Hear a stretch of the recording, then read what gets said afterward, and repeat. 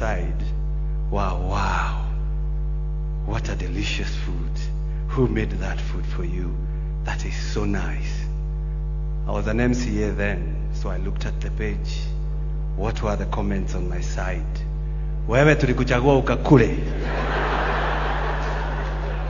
Unakula hapo na vile barabara zimeharibika. That is how the society perceive the politicians. But I want to tell you, some of us are a product of Lizzie Wanyoike. We believe in her values. The values of being obedient, the values of putting yourself ahead of the others, thinking of the others. I worked at NIPS College before I became a politician. I was a lecturer, part-time lecturer. Then I was given an opportunity to be the brand manager of the institution. Some of those colors and everything you see, that's what we did. And every Sunday, we used to go to churches, Kiambu, Kirinyaga, Embu, everywhere, because she used to market and mentor the young people as well as marketing the institution. We used to be together. Bishop, to show that Lizzie was not flashy, because you could not tell how much she had in the accounts. And I'm telling you, she was not simple. Ilikuwa na alikuwa nayo. And I know so many of us politicians, we used to go to her when kimeumana for soft loans.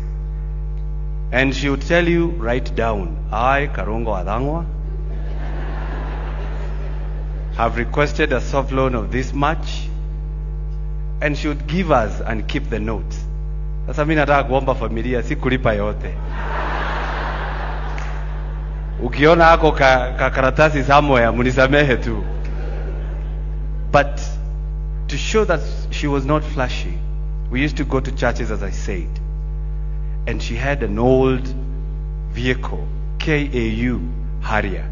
You know, all of you do know. And we used to tell her, you're the principal of NIPS College, the biggest private institution. Why don't you drive Prado like your friends? And she could desist. It took us so many months to have her change her mind and got herself a Prado. And I'm saying those three men who did that work, one of them is Jenga over there. Better stand again. We will mention you again and again. And the other is myself, and the third person is Mboro. Mboro is the husband to Joki Mboro. Yes, the husband to Joki Mboro. We used to work together, three of us. And he's not here, he's in China. He could have been here. And he's my PA at the senator's office.